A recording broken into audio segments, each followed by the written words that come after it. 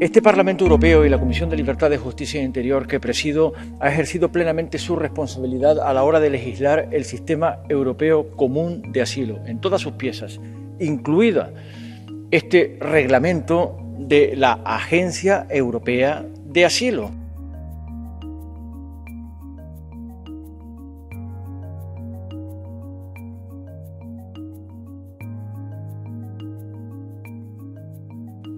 Par cet accord, nous avons réussi à prouver que la réforme elle-même est possible.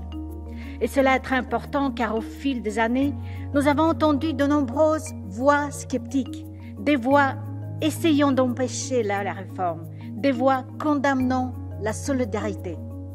La réforme européenne commune de l'asile, oui, elle est possible.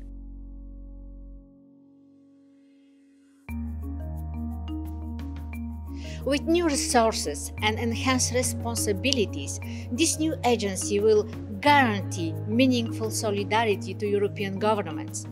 The new agency will give practical support to governments for more effective asylum procedures, including help with the relocation and transfer of asylum seekers to different European countries. There will be no more delays in gathering the necessary support to be sent in the member states facing pressure.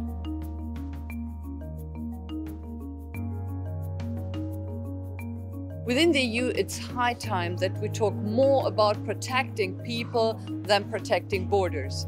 And therefore, we do not only need Frontex, we really need the European Agency for Asylum to make sure compliance with fundamental rights and with real access to our European asylum system.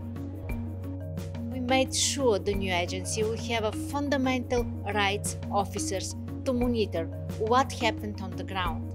This will guarantee all the rights and dignity people deserve in our asylum and reception system. To that extent, the European Asylum Agency is a landmark agreement that gives us the momentum to create a system for European asylum built on solidarity.